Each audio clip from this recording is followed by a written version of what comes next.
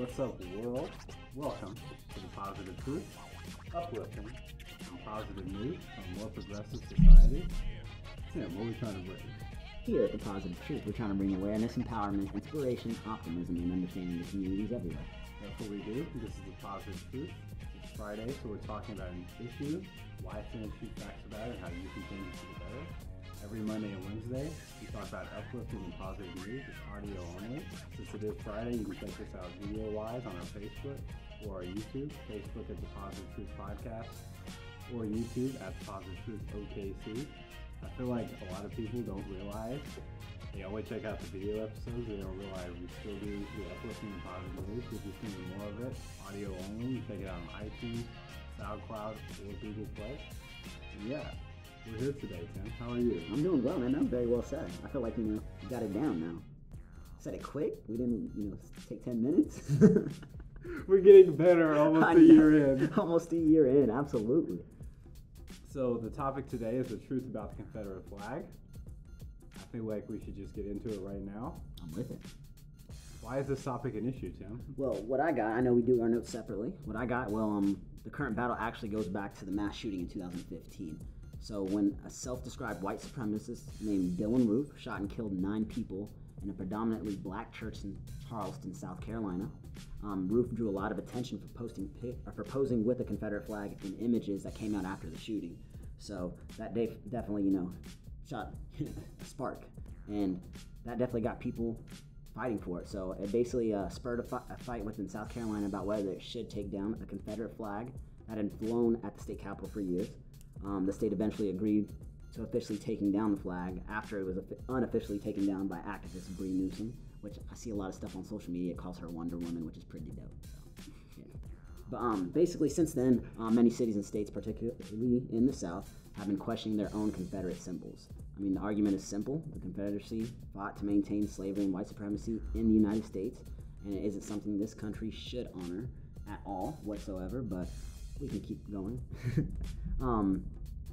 Yeah, man. I mean, that's a short little summary right there. What I got. I know you have a lot more for yours. Why it's an issue. So you can go ahead and spit that out. The Civil War ended in 1845 for a country that was around for 4 years, and it's a flag that's divisive for a lot of reasons. And so we should just get to that right now. Like the Confederate States of America, they went through 3 different flags during the Civil War. And the flag that you see that's flown today was not one of them. The rectangular flag with the X?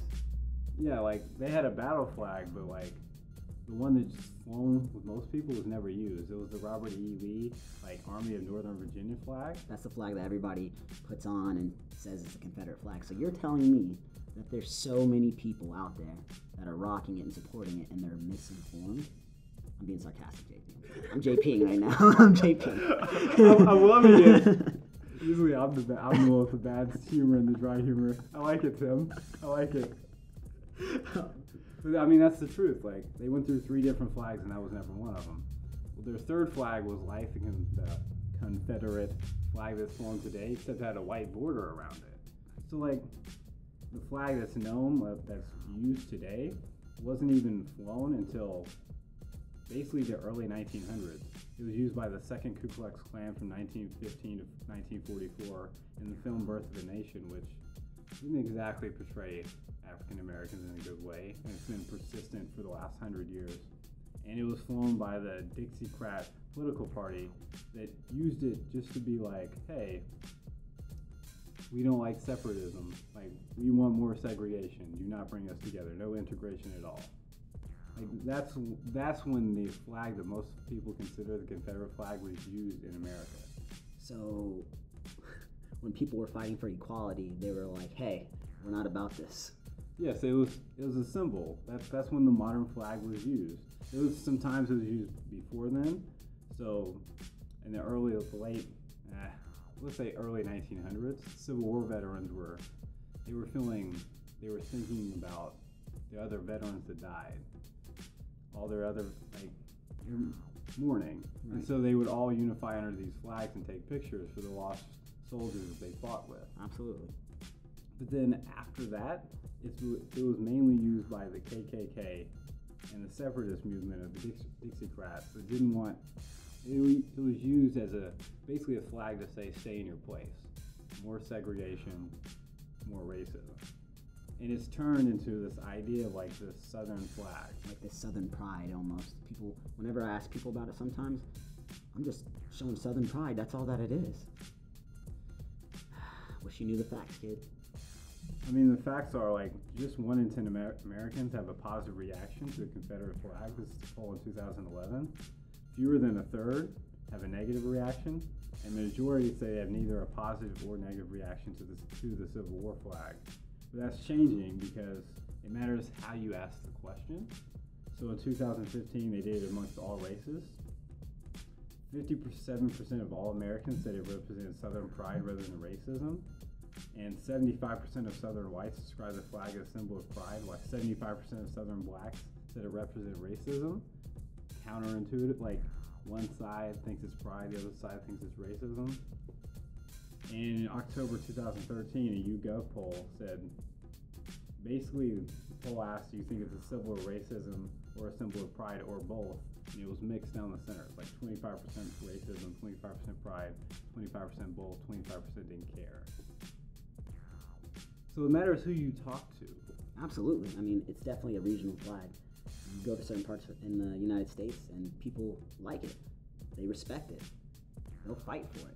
Then you go to other parts, like Miss Bree, whenever she took down, the flag in South Carolina, they don't care for it. And that's what we have to talk about, JP. That's why this is a good topic to talk about, because it's all over the news. People are fighting for it. People are upset. Our president of the United States had made comments, this is dumb. What are we going to do, take down a George Washington statue next? Like, there's a history behind it. And obviously we know he does not know the history behind it. He also doesn't know the facts behind it, because he's obviously... Let's keep it positive, Tim. Let's keep it positive. Let's move on. Anyways, back to your facts, what you're saying. Not enough people are caring about it. That's what I'm noticing from your facts. A lot of people do care, but there's people that obviously want to support it. But then there's a lot of people, the same amount of people that just don't care. Like, it doesn't bother me seeing it at all whatsoever. Do you think that's a problem? Or is that a problem? That's a better question. It's definitely a problem, but let's look at it like from a different perspective. If we ask these same questions about the Nazi flag, you're going to get a lot more of a negative reaction, because it's American enemies doing something to a small group of people. And like, even though they were Jews, there was also some minorities there and some like white Europeans in there that were just resisting Hitler, resisting the Nazis. So flying the Nazi flag is seen as a universal bad thing. They were on the wrong side of history. People don't feel that way with the Confederate flag, which is oddly I find it disturbing, because if we're being honest, everyone that does this podcast is a minority. We're all people of color. I remember the first time in my life I saw someone wear the Confederate flag. It was my freshman year in high school, and he had a belt buckle, and he was on our basketball team. He's the only white person on our basketball team. And we had practice on first hour, and I remember looking at it, and like, I've seen that before. And then it hit me, and I was like, yo, what are you doing, man? We apologize about that ambulance. It's all good. I was like, what are you doing? And he was like, I mean, my dad bought it. Like, they always fly this flag. I was like, yo, like... You know where you're at right now? Yeah, that's what I said. I was like, yo, like, but... I was like, why does he fly that? Your dad doesn't like black people? He's like, no, I don't like... He's like, why are you calling me racist, JP? And I was like, because the flag is this, like, they fought a whole war over economic oppression of people of color, black people. And so, like, I said that to him, and then another person on our team that's, I would say, a little more aggressive than I was like, you better take that off. And he never wore it again. So, like, we grew up in minority communities. I never saw this. Absolutely. That makes sense for you, for sure. I mean, at U.S. Grant, well, I shouldn't be saying the school name, but whatever, they know. Well, like, we went to 2 different high schools. In middle school, I definitely didn't notice it too much. Maybe every now and then, but I didn't pay attention. In high school, I started noticing it more. And obviously, like you said, you had a friend that was a little bit more aggressive. It's the same thing. You better take that off, or you better not wear it. They wore it once, and you wouldn't see it again, because, again, some people know what this stands for. And it may not even stand for that in all reality, what they think it is, but it still offends them. So let's talk about that. They're talking about Southern pride. So people that defend the flag, they say Southern pride. Why are you putting pride in something? So Like, that happens all the time. Like, at work, people ask me where I'm from. And I always say, I'm from the south side of Oklahoma City. I don't say I'm from Oklahoma City. I say I'm from the south side of Oklahoma City. Because I want you to know I'm a black man in America. I came from an area that you're probably scared to go to. And I succeeded and I came out of it. Like, there's some positivity that comes out of there. And there's a lot of, like, poor people living there. And it's like, they're not all just gang members. Like, there's a lot of reasons, there's a lot of systematic oppression that happens there. Like, you're going to understand where I'm from. That's why I say I'm from the south side of Oklahoma City. You get that same feeling from, like, people in the East Coast. Like, I'm from New York. I'm from the Bronx. I'm from Queens. Those are very different places. I'm from the West Coast. I'm from Chicago. I'm from LA. So that's what, but for Southern, like, you never hear somebody be like, I'm a West Coast person. Like, they put it to a small place. Absolutely. So with this flag, it's like Southern pride. What they're really saying, what I get from it is a stay in your place. Minorities, stay in your place. Because that's what it's always been used for by the KKK, by the separatist movement. So another good example is this, like, Kid Rock. He's running for Senate or something in Michigan. He's doing all these shows, and he, like, comes out and he talks to everyone. He, like, gives, like, these speeches, and then he performs a concert. And he wrote a letter to the black people in Michigan, and he performs every single one of his concerts with the Confederate flag in the background. But he's writing this open letter to black people. And it's just, like, anytime I see that, I'm looking at his speeches, and I'm trying to be open-minded, and I'm seeing this symbol of hate. For me, it's a symbol of hate. Absolutely. Behind him, and I'm just like, why should I listen to anything you want to say? You're performing to all white people. They're basically approving of all these things you're saying, and you're saying all these black people, all the blacks need to do this. The Mexicans, the illegals, which we shouldn't even be saying illegals. Absolutely not. And so, like as a minority, I can think of so many times in my life where I've seen that flag and I'm just like, they don't like me. Like, another perfect example. I know I'm talking, but no, you're good. I'm listening. 4th of July, 2 years ago, we're in Mustang, Oklahoma. 2 or 3 years ago, I don't know. Sister or brother-in-law stay out there. My brother-in-law is, like, this really good quality person. I've always looked up to him because of the way he treats other people. So we're popping fireworks, and we're doing it by the street, stay away from the house, and so we don't pop fireworks when the cars come. He's always a really good person. He's waving at people. So I'm trying to be like him, trying to be polite and wave back. That's like the opposite of me. I ain't waving at nobody. So I'm waving at this car, and I wave, and I look at the car, and, like, I can see the person, and it has this Confederate flag, and he's smiling at my brother-in-law, and he looks at me, and he just squints, and gives me this look, and I'm just like, I did one of these. And in my head, I was like, oh yeah, they don't like me. Like, I could just tell because of this flag in the back. Right. And some people would be like, just because you're not flying this, just because you have a Confederate flag doesn't mean you're racist. Well, that flag, like the flag that wasn't even the Confederate flag, like, it's only been used for racism in the past. Every time I see it, I see hatred and bigotry. I see stay in your place. So, like, we have the Kaepernick thing going on right Absolutely. now, which is a black man kneeling in a quiet protest amongst saying that, black people or minorities are killed more than white people by the police. Mm-hmm. All he's doing is raising awareness. You can think he's doing it wrong, but he's doing a quiet protest. You can be mad because he wore the pig socks. You can be mad because he didn't vote. But the goal of that is, I'm raising awareness for an issue. And these same people are waving this flag saying you're disrespecting the flag, or waving Confederate flags being like, you don't respect the flag. You don't stay in your place, Kaepernick. We don't like this. And I just look at it and I'm just like, yeah, like, there's a reason you're saying stay in your place. It's no different than what happened in the civil rights movement during segregation. And you're flying this flag and all I feel is hate coming from you. Absolutely. I mean, everything that you just said right there, you're absolutely right. And it is, I didn't really take it as stay in your place for myself personally, but now hearing you and why, I mean, it does make sense, like stay in your place type of thing. And I've definitely seen people wear the shirt or, with the flag on, and I wave for sure. I'm a nice guy. I talk to anybody. I don't care. And I've definitely... Better than me, too. I definitely definitely notice I'd get looked at different or treated differently. Not by everybody that wears it, because I've met people that have worn the shirt, and again, it's just Southern pride. I'm not racist at all. Tim, you know me, blah, blah, blah, blah. Like, yeah, I do know you, But but... what does that even mean? What does Southern pride mean? Exactly. You can't go any farther than that. If I ever ask, so, like, what does that mean, though, Southern pride? Like... Are you talking about the food? Are you, like, no? Talking about the lifestyle? That's what I got told one time. What's the lifestyle? What's the Southern lifestyle? Talk to me about it for a second. It's minority stay in your place. I mean...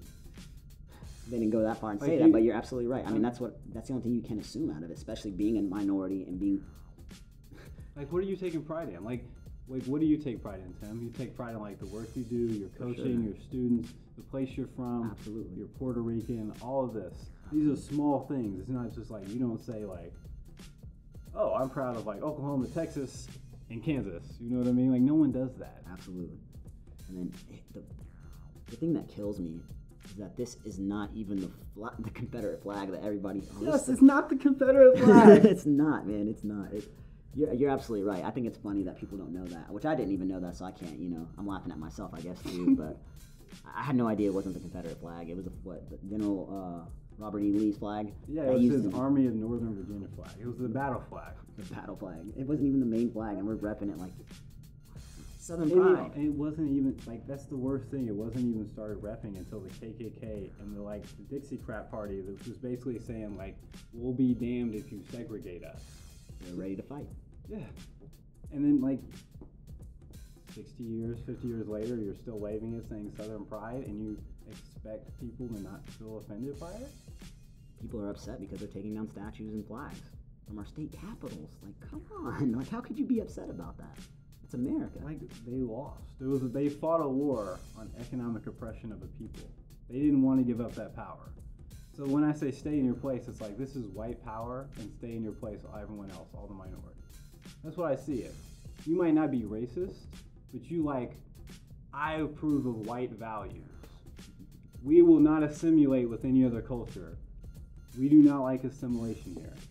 You assimilate to us. This is what this flag means to me. You're basically just tired of this flag. Yeah. Same. Like, this definitely should be like the Nazi flag, it's on the wrong side of history, right? So... Why isn't this one? Exactly. Why hasn't this one? Nobody knows. There's no facts for that. Only you can answer that, people. Only they can, for real. Because basically America is still racist, and we just refuse to admit it. I know. I don't understand that. Obviously, a lot of people, we talk about this in small groups. We talk about this on the podcast.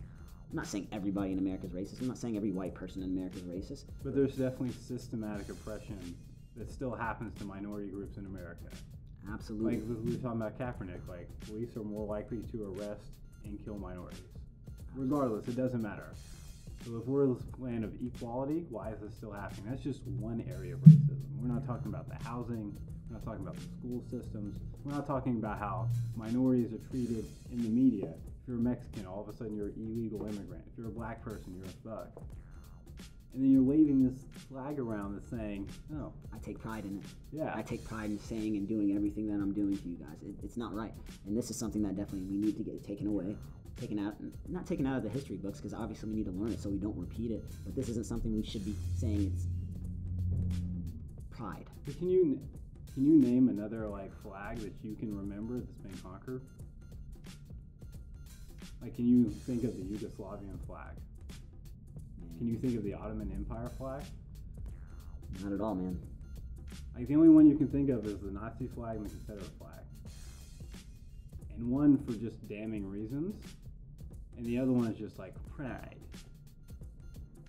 We gotta do better. It's time. I mean, we gotta talk about it. We have That's to. why we're doing it. The last part is changing it for the better. If you take anything from this podcast, next time you see someone with the Confederate flag, that's me trying to be sarcastic over audio. It's not actually the Confederate flag, right? Definitely inform yourself. Let's Google some stuff. Let's pull out the smartphone. Let's Google what the Confederate flag actually looks like. And you know what? We may even have some out here. Who knows? And then you just ask the question, after they inform themselves about it, can you see why this would be offensive to someone else? And if they can't, you're just going to have to show them through your actions. You're just going to have to convince another person.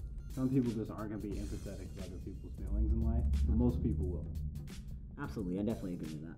And yeah, like, all you can do is try to inform, and if they listen, they listen. If they don't, on to the next one, in all reality.